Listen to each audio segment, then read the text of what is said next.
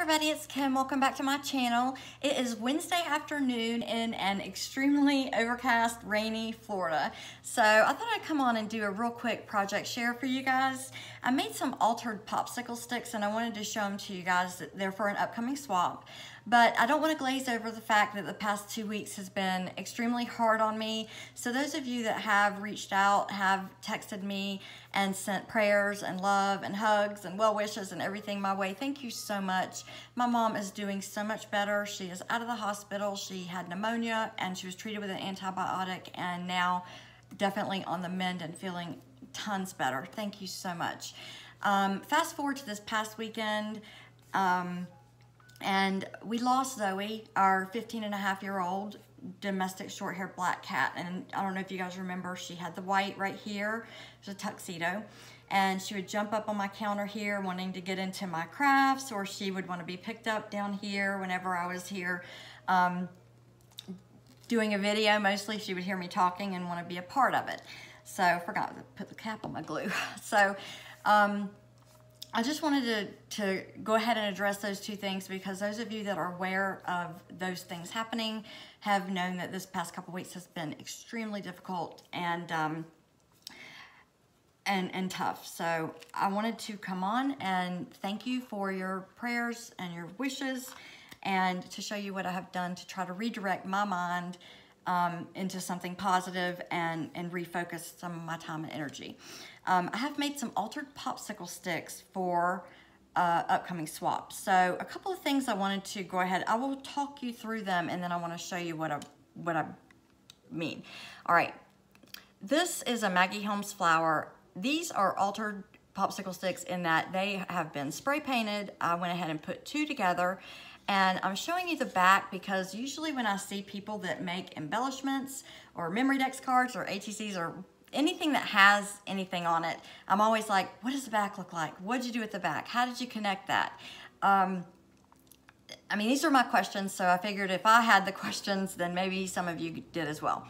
So the flower here is black and white, and I just put a little green here with a little gold here. If my partner wants to go back and add some different color to this rose to make it her own, then perfect. I went ahead and added thyme, which I have been kind of trying to remember over the past couple weeks. It's so important to have good quality time with your family and your pets and whatever's important to you. Just have good quality time. And I went ahead and used a button at the bottom of this. It's a part of the Maggie ephemera. So this is my first popsicle stick.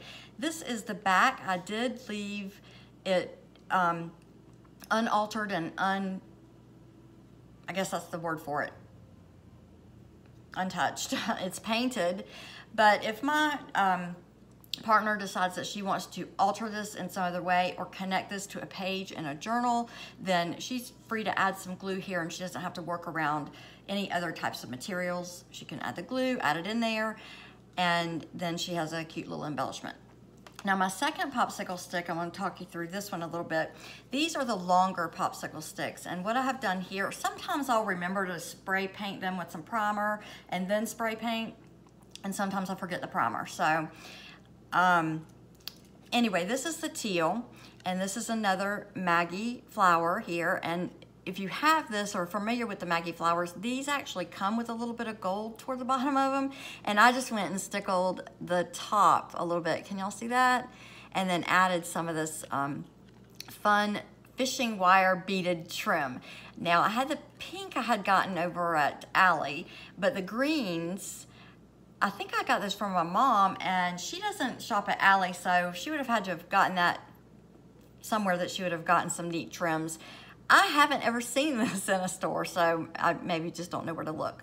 But so I just kind of wrapped that around a couple times, put it behind the flower, but I struggled because I wasn't sure what size pop dots to use on the flower because I knew I would need a little bit more room at the top so that I would have space to put the fishing wire with the beads. So that took a little bit of playing around, and as you can see, it looks like I still have the bottom a little higher than the top. And I'm pointing that out to you because I want you guys to know that if you're setting an expectation for yourself that you're going to be as good as another YouTuber or as an Instagrammer, please get rid of those expectations, wipe them out of your head. You will enjoy your time with your craft supplies. You will enjoy creating your art much more if you're not putting such a, I don't know, such a huge amount of energy trying to be like somebody else or make something like somebody else. Make it your own. Now, I'm pointing out the things that I see that I would do a little bit differently on these to show you that, yeah, they may not be perfect, and I'll show you why, but it's okay. I'm still going to use them. They still turned out cute. I used this, this Collect Beautiful Moments word phrase here. Now, I can't even tell if that's straight. Maybe like that I can see it's not a little straight, but it's not going to stop me from sending this. It's not going to make this go in the trash. I'm not going to deconstruct it and start over. A lot of people might do that, but I think if we have such a high expectation on ourselves that everything that we do isn't as good, quote unquote, or we're expecting it to turn out perfect, then I think we're taking a lot of the enjoyment out of our crafting by doing that to ourselves. So if you could drop those expectations, enjoy working with what you have, and if something doesn't lay on there quite perfectly, then okay. If something is a little higher at the bottom than the top, then I'm not a professional, so I don't know that I need to do something different with the pop dot here until I've actually played around with some of this trim and figured out the, you know, the actual measurement that I need there. So you can kind of see the bottom flares out, but I promise you, if I wouldn't have pointed that out, you might not have ever seen it. I mean, I would have had to, you know, actually gone, look, my pop dots aren't the same size. But I'm not deconstructing this. I'm not starting over. It's not going in the trash. This still turned out cute, and it's still going to work for an embellishment. Now, again, I do leave the backs of mine. Whoops. I glued this together. I hope I didn't just undo it, but it was kind of flopping around and driving me crazy, and I couldn't get it pulled all the way down behind the rose, so I just glued it to the other bead. But I leave the backs of mine, you know, unaltered and I don't know. I just don't put anything on there so that in case she wants to glue it into a book or alter it with something else, then she's free to do it like that. I do think that it's important to sign your work or put a little date, or I'm gonna put a little tag that I've made here that has my YouTube channel name so that she'll remember that it came from my YouTube and my Instagram is the same name. So I do think that that's important to do. But now on this one, I think that the flower is a little big for the smaller popsicle sticks, and I probably could have moved the flower up a little bit.